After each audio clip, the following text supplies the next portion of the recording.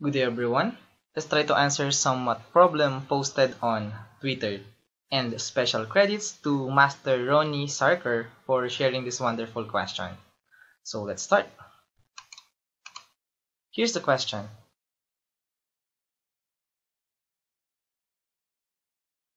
Given these two congruent rectangles, the area of each rectangle is 10 square units. And the question is, what is the area shaded in red?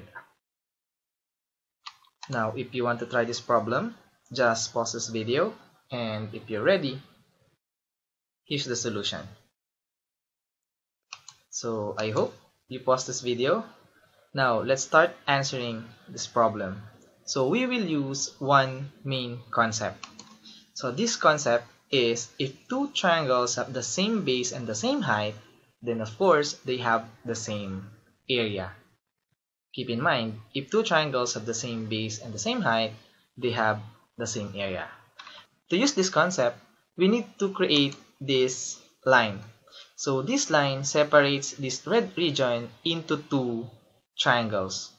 Now let's focus on this triangle. Notice that it is equal to this right triangle.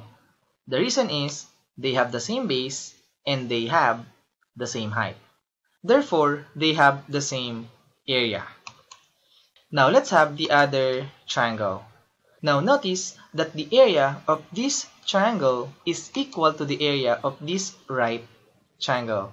Now again, the reason is they have the same base and they have the same height. They have the same base and they have the same height. Therefore, they have the same area. Notice that the red part is exactly half of the area of this rectangle. Therefore, we can put this part into the other half of the rectangle. Therefore, the shaded area is exactly one rectangle. And on the given, it says that each rectangle is 10 square units.